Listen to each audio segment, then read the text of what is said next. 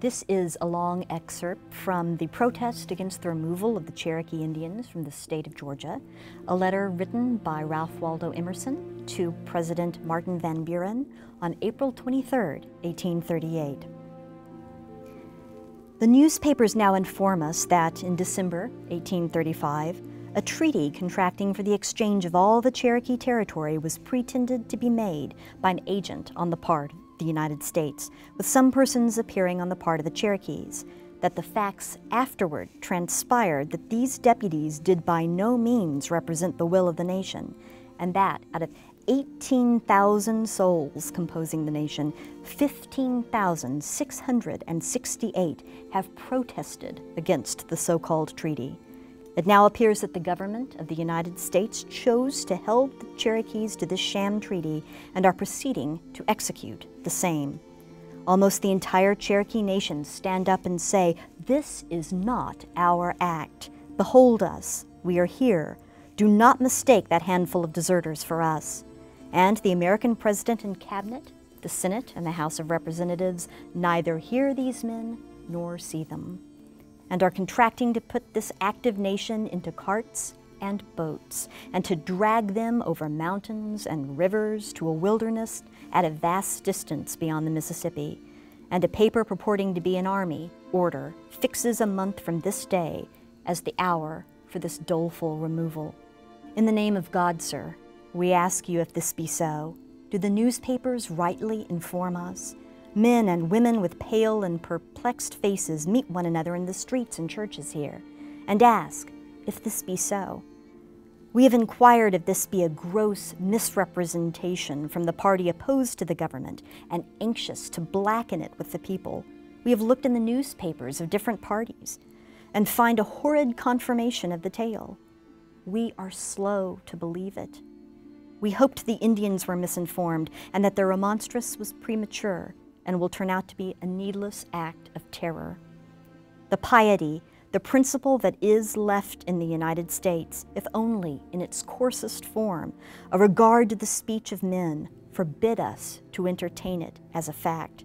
Such a dereliction of all faith and virtue, such a denial of justice, and such deafness to screams for mercy were never heard of in times of peace and in the dealing of a nation with its own allies and wards since the earth was made. Sir, does this government think that the people of the United States are become savage and mad? From their mind are the sentiments of love and a good nature wiped clean out?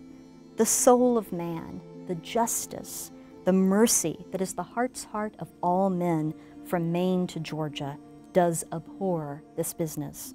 In speaking thus the sentiments of my neighbors and my own, perhaps I overstep the bounds of decorum.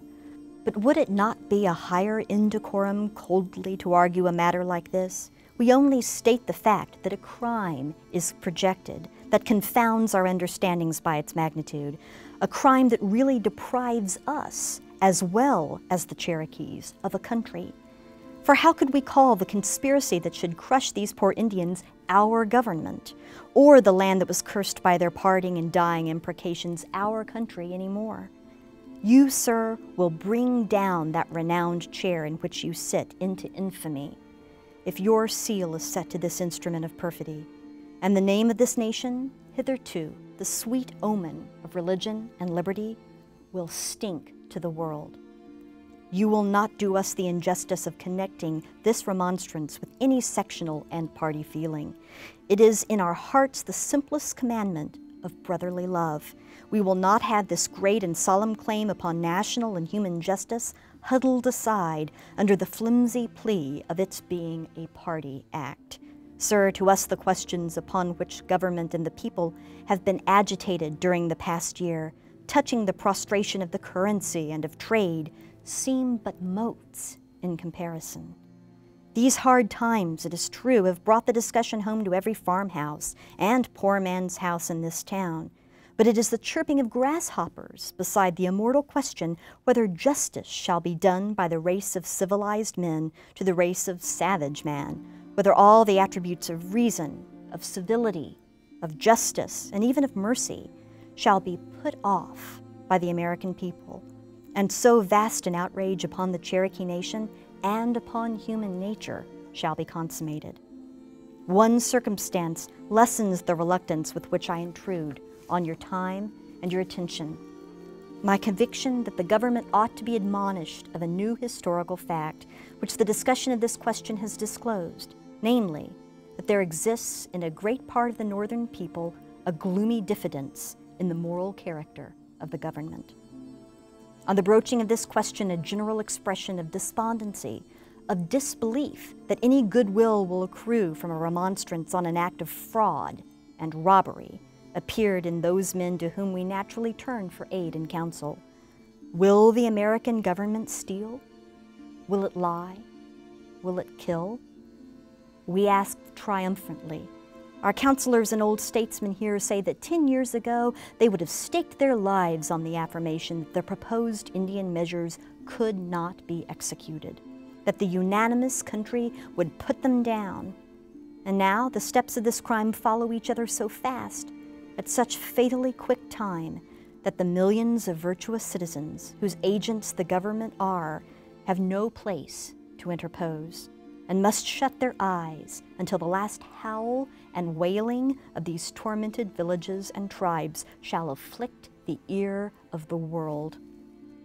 I will not hide from you, as an indication of the alarming distrust that a letter addressed as mine is, and suggesting to the mind of the executive the plain obligations of man, has a burlesque character in the apprehensions of some of my friends. I, sir, will not beforehand treat you with the contumely of this distrust. I will at least state to you this fact, and show you how plain and humane people, whose love would be honor, regard the policy of the government, and what injurious interferences they draw as to the minds of the governors. A man with your experience in affairs must have seen cause to appreciate the futility of opposition to the moral sentiment.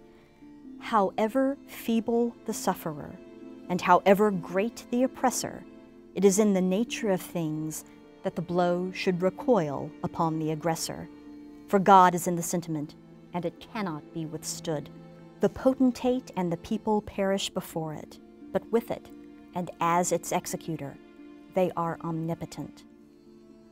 I write thus, sir, to inform you of the state of mind these Indian tidings have awakened here, and to pray with one voice more that you, whose hands are strong with the delegated power of 15 millions of men, will avert with that might the terrific injury which threatens the Cherokee tribe.